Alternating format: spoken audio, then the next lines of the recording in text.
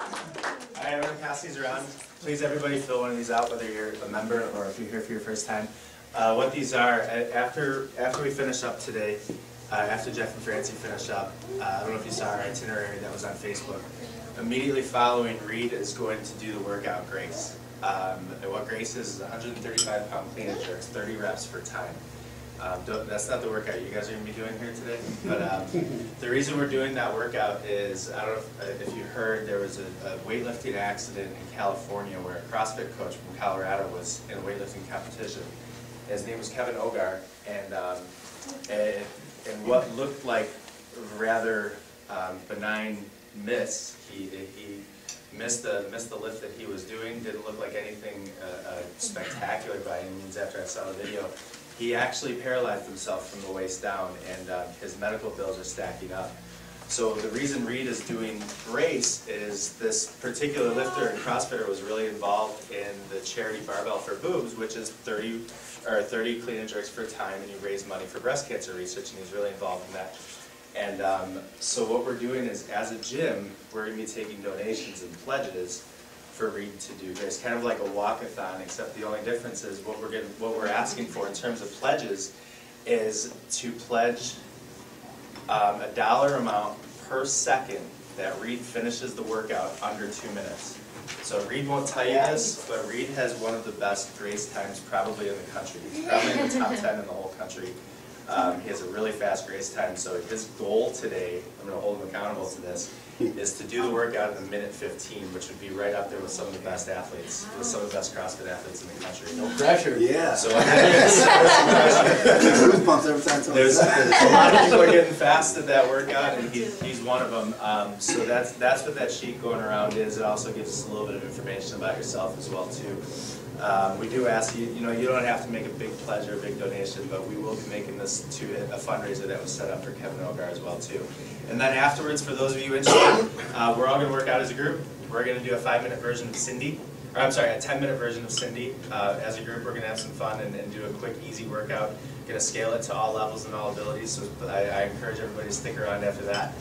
But I'm going to bring up the 2 reasons that you guys are here. The reason you braved the snow. They contacted me. It's kind of a funny story. Jeff contacted me and left me a voicemail over the summer, and I could understand a little bit, but I wasn't exactly sure who it was. I heard Jeff from Biggest Loser and stuff like that, and when I called him back, I assumed I was talking to like his agent or something. I'm on the phone with him, like, so when does Jeff want to come in and check the place out? I was like, no, this is Jeff. I was like, all right, I'm embarrassed. But, they've been coming to the gym ever since, and they've been very inspiring. I know a lot of our members love having them around, and we're very grateful to them for doing this for us, and very grateful to have them here to share their story with you. And I want to bring them up. Come on up, Jeff and Francy. Thank you guys very, very much, and thank you to Matt, Reid, everyone here at CrossFit Mokena for having us, teaching us, and showing us the way, because while we did do some CrossFit on the show, it was very limited, and coaches like Maggie over here basically help us with all of our form and keeping true to what we learned. So we're going to go over a little bit of what got us the trap for the show, a little bit of our stories, life before Biggest Loser and all that, and kind of what has happened since. So I switched this up the last time we did one of these talks. I let Francelina go first, so I'm going to do that again. And Francy's going to share her story with you first, and then I have to try to outshine her because she usually does such a better job. So we do speaking for work, and he always goes first. And at this last thing, he's like, oh, Francy can go first. So I had like all my thoughts, thinking I'm going to go second, and now he does it again. Yeah, there you go. Let's keep her on her toes. I'm Francy, and I was on season 14 of The Biggest Loser. My story is a little bit different from most Biggest Losers. If you guys watch this show, usually it's somebody who has never worked out, never lost a significant amount of weight or anything like that. But mine was a little bit different, so I want to talk about that. I was over 350 pounds. And yeah, that was the crazy of me to say that now, but I'm obviously short. And I just had graduated from college, and I was a straight A student, a published researcher, a full-blown nerd, double major, biology, psychology, all into neuroscience, 4.0. I was essentially the girl on paper. and I was getting ready to apply to medical school, and I knew that I was perfect on paper and on my resume. I mean, it spoke volumes of my hard work and dedication, but there was an interview part to it. And I found myself literally in my room one day saying, oh my God, I just spent 4 years of my life, you know, making myself this perfect person on paper, but now I'm too embarrassed to show up to this interview and say that I want to be a doctor when I was 350 pounds.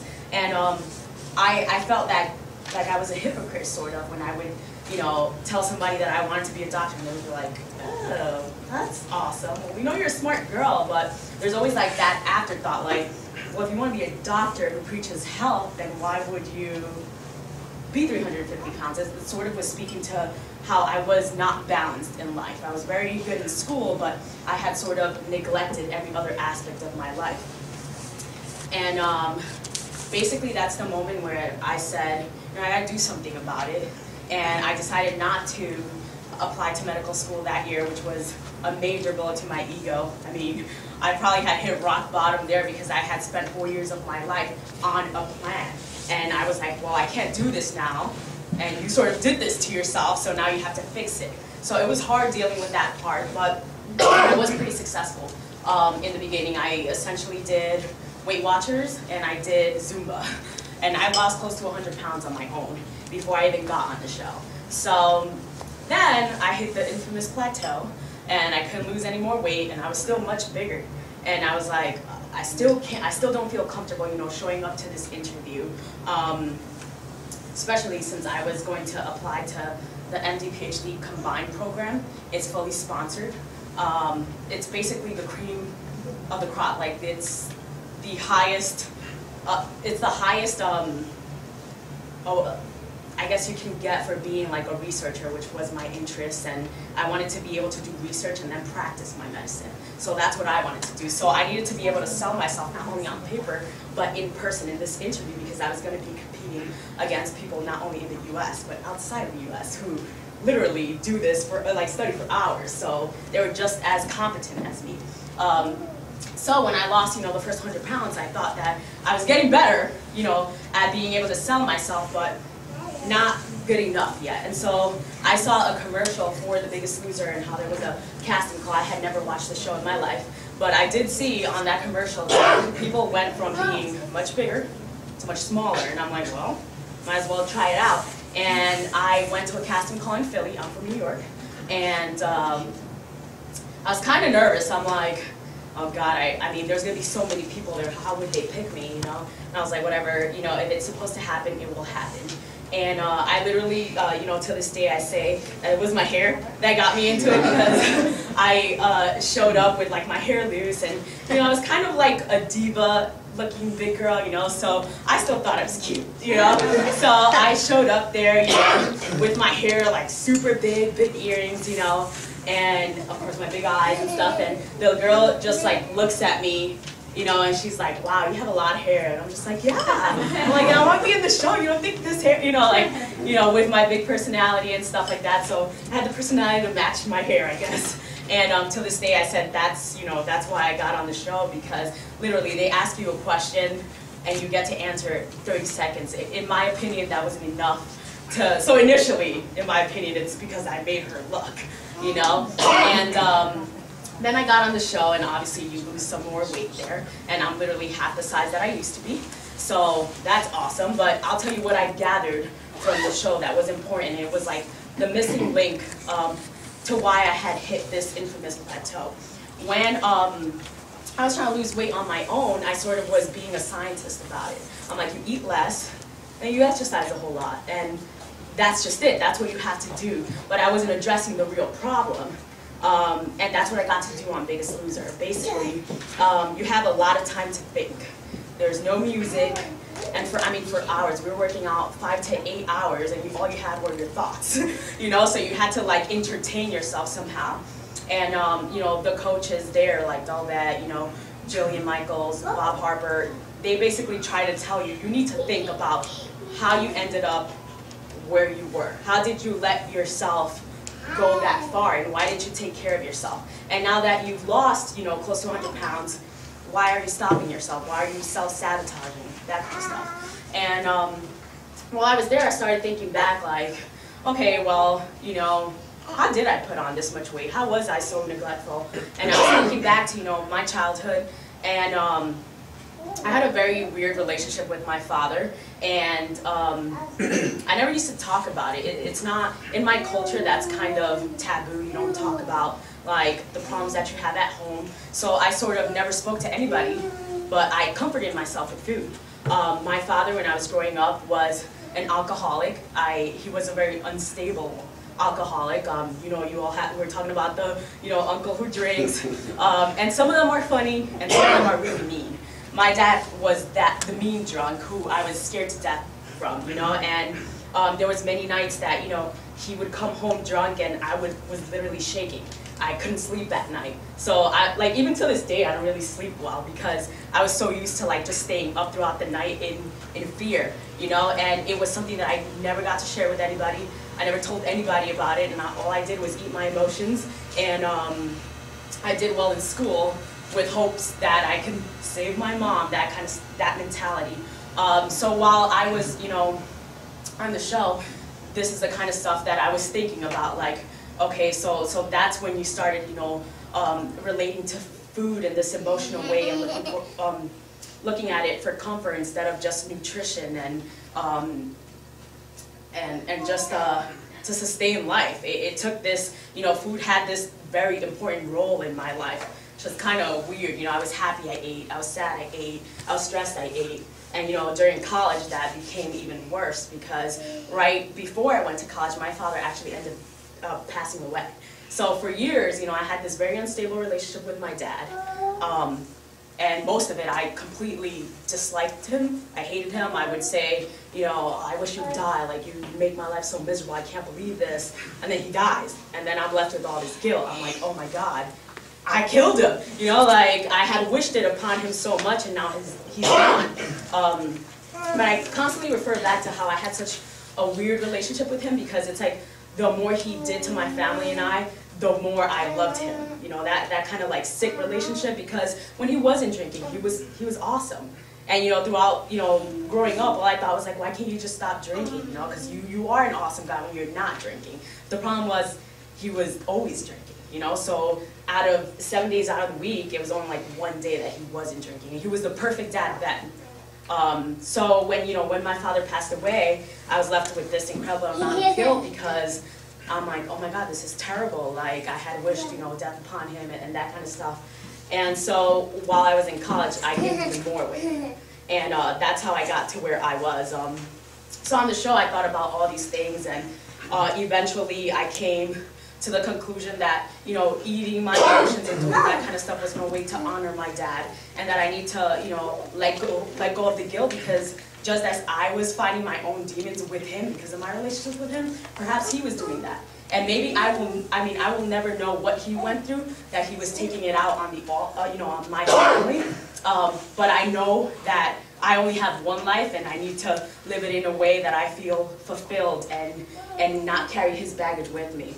And so here I am today. I'm in a better place now. I'm much more confident about myself. The demons don't go away.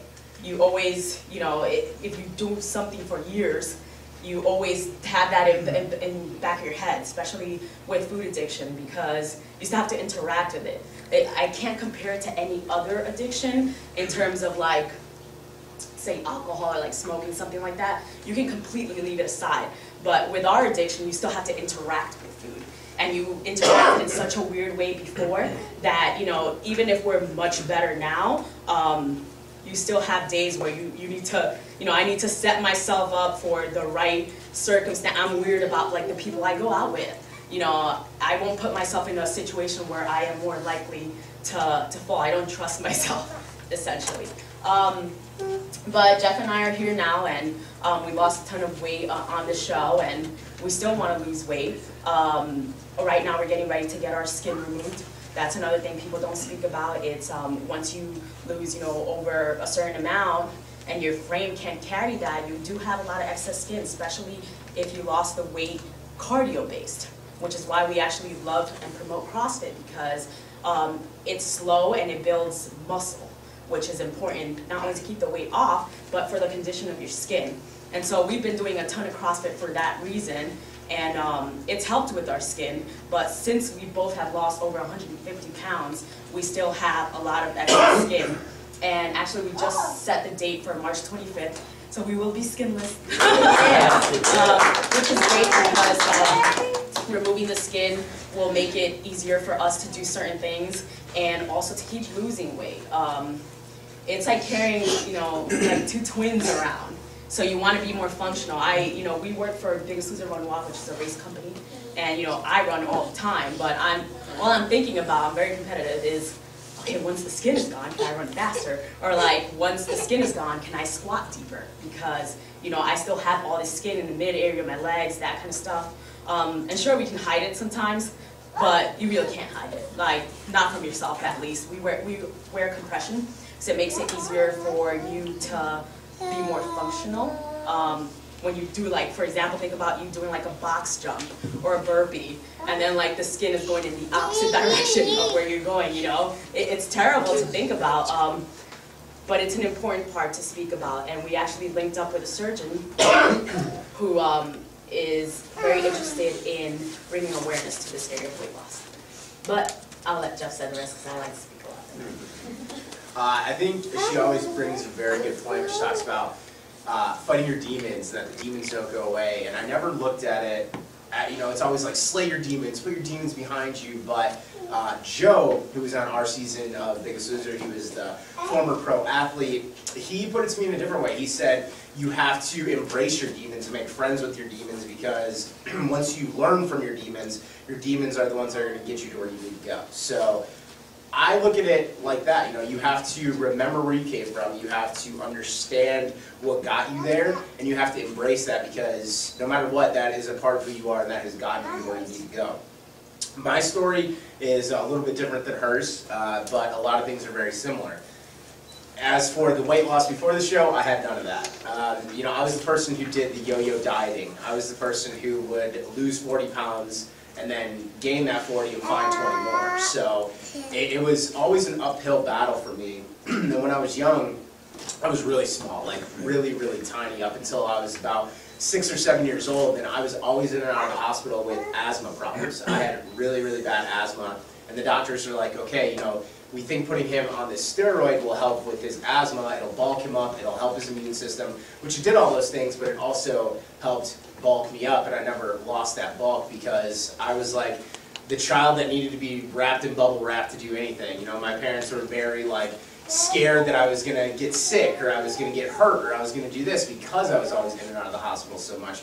So I lived a very sedentary lifestyle until I was probably about 10 years old, and then I started to play hockey, and I was really good at hockey. I played travel hockey, I played for a league called Little Caesars, so you did a lot of traveling around, and then we moved, and there was no real hockey team where we moved. So I played for like their startup league one year, and it was garbage. I was the best person there. My parents were like, okay, well, probably not going to go to the NHL, so we can't afford to keep carting you back and forth pretty much, 2 hours a day to go practice and play hockey. So from there, I became even more sedentary. The weight started to pack on.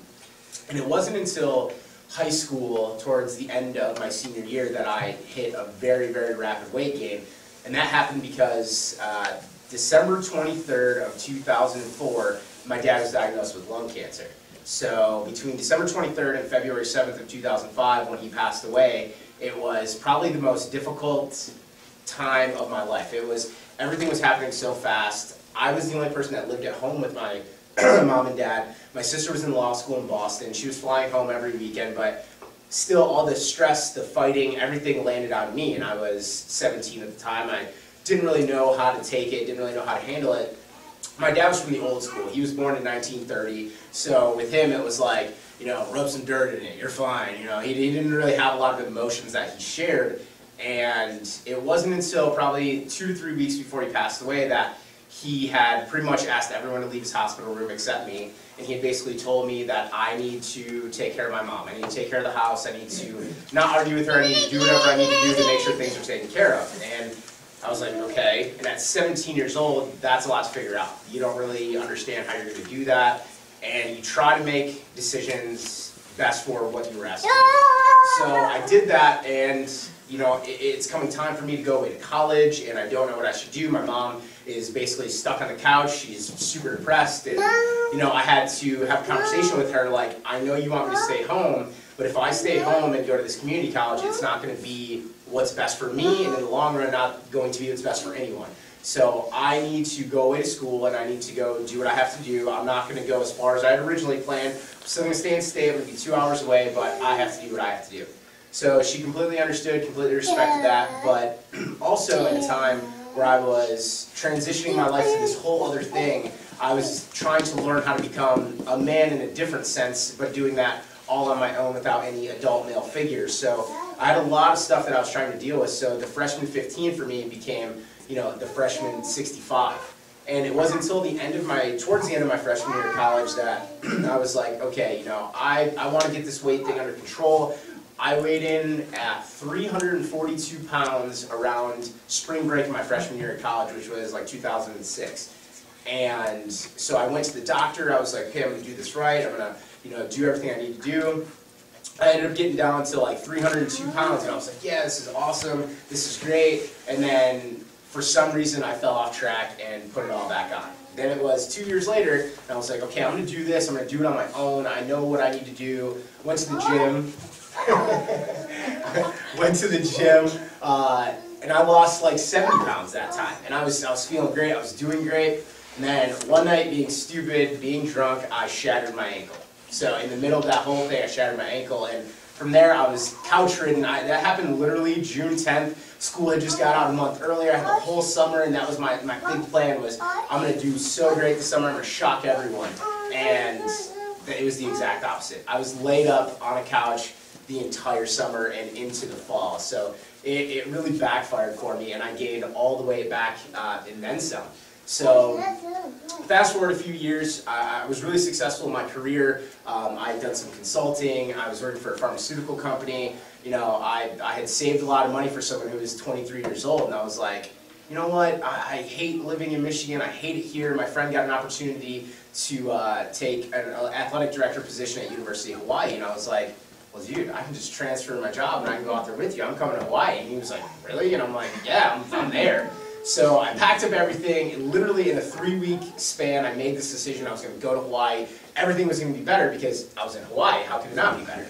And I got to Hawaii, and the very first night that I got there, I remember I cried in my bathroom because I instantly knew that I was still miserable and I was going to be miserable until I figured out what it was within me that was not there, was not right, and was not okay. And deep down I knew that part of that was my struggle with my weight.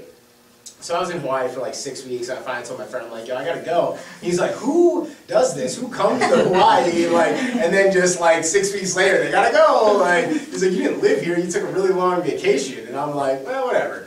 So I went back home, and then I had some downtime in between jobs and things, so I was like, well, you know, I'm watching something on Hulu, and then I see like an ad, like, watch Biggest Loser finales in 1 week. So I'm like, all right, I've never watched the show. My sister would always talk about it at holidays, like, you know, we're fat, we need to go on this show. And I'm like, I hate reality TV, so no.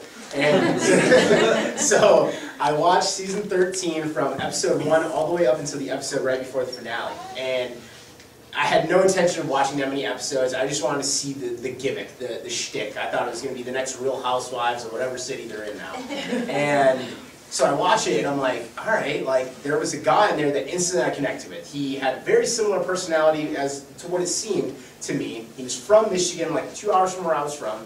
He weighed literally, at the time, like 14 pounds more than me, and he was only 2 years younger than me. And as I watched the season, I was like connecting with him on so many different levels, and I'm like, man, this guy's going really far, he's going really far. And then the second to last episode, he was eliminated. And I'm like, oh, I thought this guy was going to take it all.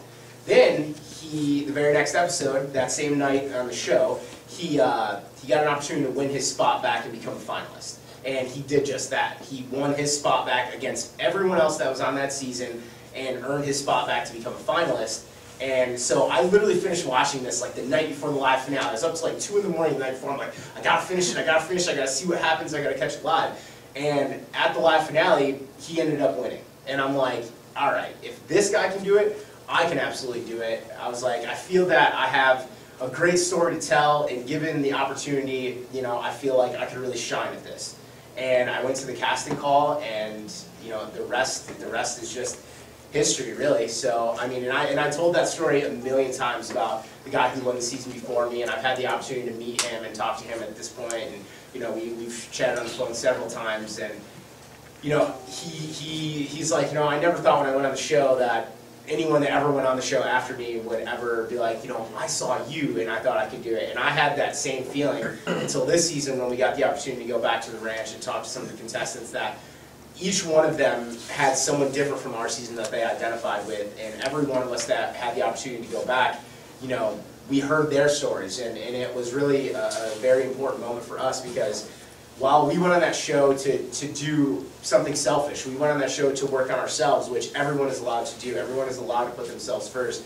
And we never thought that it would have the impact on someone else's life to actually help have them make a change. And it did. And to hear that and to see it one-on-one, you know, we get a lot of people on social media that are like, I'm doing this because of you, I'm doing this because of you, but you can't necessarily track those people and you can't see their success. But with these people you can, and to know that you helped put them in that position, you know, it was really humbling for us, and that was something that, you know, we to this day don't even really understand that we've done for other people. But you know, it's what we try to tell everyone is that it's the people that do it at home without a television show, that do it, you know, with kids, with work, with school, with family, with financial problems, with everything that there is going on in the world, that still choose to make time for themselves and put themselves first and do what they know they need to do to better themselves for the future, whether it be for the future of their kids, the future of themselves, whatever. You know, those people are the people that are the true inspiration for us, because we were given a golden ticket, an opportunity that